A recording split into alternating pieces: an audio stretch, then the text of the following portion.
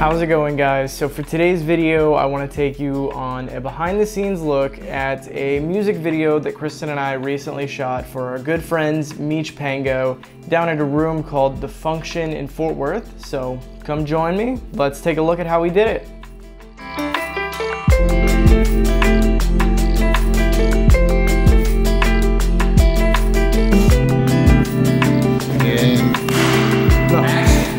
So just to get this out of the way, you can watch the video. It's linked down below if you're interested, but I want to start by talking about the overall concept of the video, what the band brought to me, and how I kind of interpreted that and started the process. So the guys were interested in doing a one-shot music video and it being kind of in a blank space. So for me, that means kind of a studio setting. It also means somewhere where it can be kind of dark and more controlled, because if you do something with more of a psych wall type look, it's a little bit more difficult to light it and just deal with different things. If you have a darker space, I think you have a little bit more control of how you want to dial in the exact looks that you're wanting to achieve. So it was a blank space, and the concept of the video is that the band members were either coming back into the picture or coming out of the picture. The song was kind of about feeling isolated, quarantine, all of that stuff. So essentially we would need to be making some seamless cuts to make it appear to be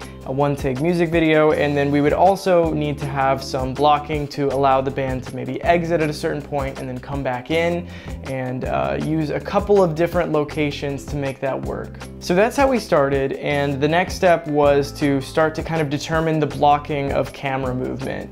And we did that actually on a pool table at one of their houses, and we just determined, okay, this is how the camera is going to move. And we were looking at kind of a shot list that one of the band members had created, and we were determining, okay, the camera is going to be here and this is where it's going to move, and at this point in the song this is what's going to happen, so on and so forth. So we spent a lot of time in pre-production just blocking things out and getting an idea. Even then though, you can only account for so much when you're just looking at a pool table. You don't know how all of the perspectives and lighting and different things are going to work when you actually get to the venue.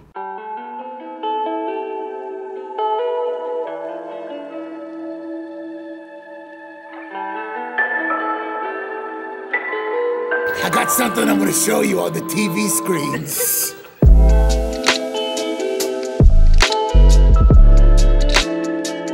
So let's talk about the venue for a second and some of the challenges associated with that specifically. We chose a place called The Function in Fort Worth. It's a very affordable, very big space that was just a raw space that we could do a lot of different things. We could turn off all the lights.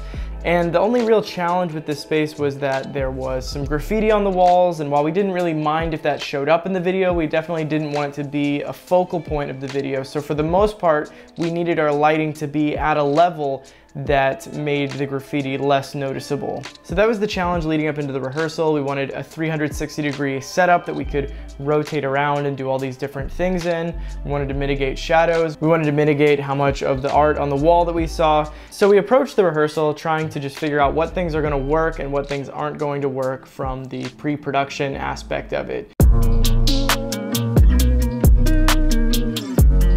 It turned out that the most difficult thing in the rehearsal was not getting my shadow in it, or getting the focus to behave the way I wanted it to behave and not lock on to the wrong thing. So with the majority of the video being shot on the gimbal, it being a very low budget, small crew, we didn't have that much room to have a first AC or have a follow focus setup or anything like that. So we were relying on autofocus. We were relying on the gimbal movement. You know, we had to deal with any shake that might be present. So one of the tools that really came in handy for us for a couple of reasons was the Hollyland Mars 400 receiver. That thing made it so much easier that we could have somebody monitoring the footage that we were getting. But then also, one cool aspect of the venue that we were shooting is they had these old TVs that we kind of wanted to incorporate into the shoot, and we could send a feed to those TVs, which was really cool, from the camera to the TVs. So that was a really cool effect that we were able to achieve. And just having somebody monitor, hey, the focus didn't look good, or the movement didn't look right, or especially when we were doing moves that were going to require a cut, we could use that person getting the feed to line those up so it could be as seamless as it could possibly be if you're making a cut. So my interpretation of how difficult the shoot was going to be was definitely pretty high after the rehearsal. There were a lot of things that I just kind of thought were going to fall into place that I realized that were going to require a little bit more planning, namely some of the cutting points and some of the timing was just a little bit further off than I had originally anticipated based on how we were monitoring it. That being said, we found some really cool concepts that we actually really liked from the rehearsal.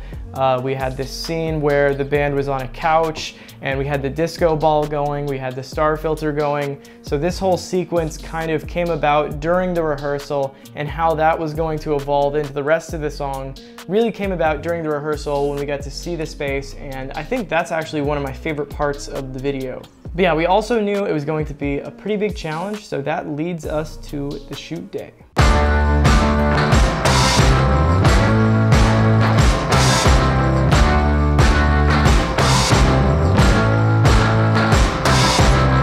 So we pretty much booked the whole day at the function. We knew this was going to be a pretty long shoot. We didn't know if we were going to try and get multiple takes or try to dial in one really fantastic take where it all syncs up together and is timed out together. So anyways, we booked the whole day. We used quite a bit of that time, and now is probably a good time to talk about the lighting, because that was one of the major challenges, and it was my first time getting to use the Aperture spotlight mount. We actually rented one for this shoot, and it's a tool that I really love. I don't know if I could justify the cost to own one personally, but this was really great because it allowed us a very controlled area of light that was going to also allow the background to fall off.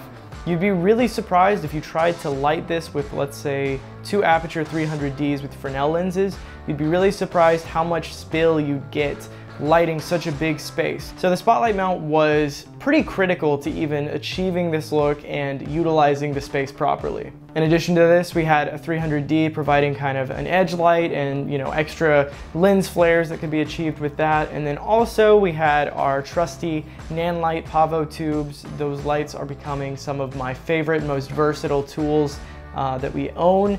And those were really critical to just kind of get a little bit of that warmth and just add a little bit of interest into the background, and then also utilize those during segments like that couch sequence and really make them look super cool with the star filter. So I think the star filter sequence was really one of the most impressive parts of it, one of my favorite parts to film.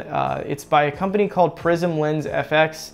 This company makes some of my all-time favorite products. If you know any filmmakers, this is probably the absolute best website to get them a birthday present, because their filters are very affordable and they're also very good, very fun, very creative. So their star filter was key to making this scene look different, having an element of progression throughout the video, and I really liked how that looked. So when we were filming the video, it was split up into about 5 or 6 different segments that had transitions at the beginning and end of them. Some of them whips, some of them kind of orbits, and we took those 5 or 6 segments. We probably filmed about 7 or 8 takes of each one before we were really happy with the timing and how everything worked out. And even then, when I brought it all into the edit, I did have to do some manipulation to make everything timed out properly to the proper moment. You'd be surprised how hard it is when you're trying to do a transition on a certain beat, how hard it is to actually dial that in, even if you think you did it exactly right on the shoot day. And through all of this, credit to the band, their performances were amazing.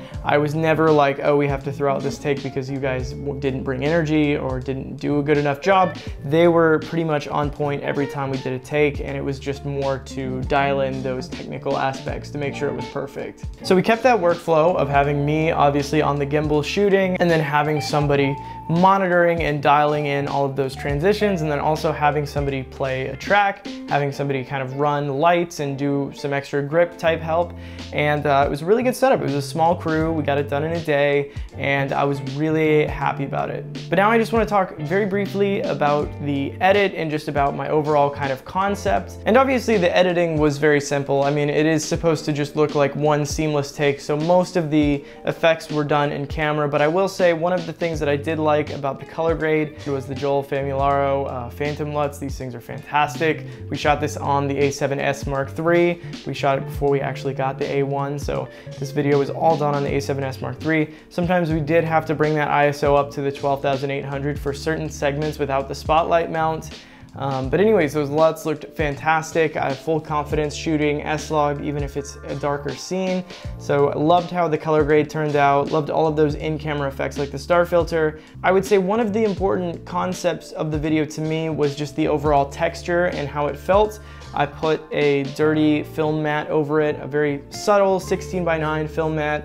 But then also about halfway through the song, we start to bring in more and more texture, and it kind of plays into the overall theme with the TVs and the static, adding that level of texture and energy and progression to the video. So that was probably my favorite thing I did in terms of the edit. But yeah, overall, I'm super happy with how it turned out, and that is how you execute a one-take music video with a complete small crew, low budget, and make it look, I think, really nice. So let me know if you guys have any questions, and I'll see you in the next video.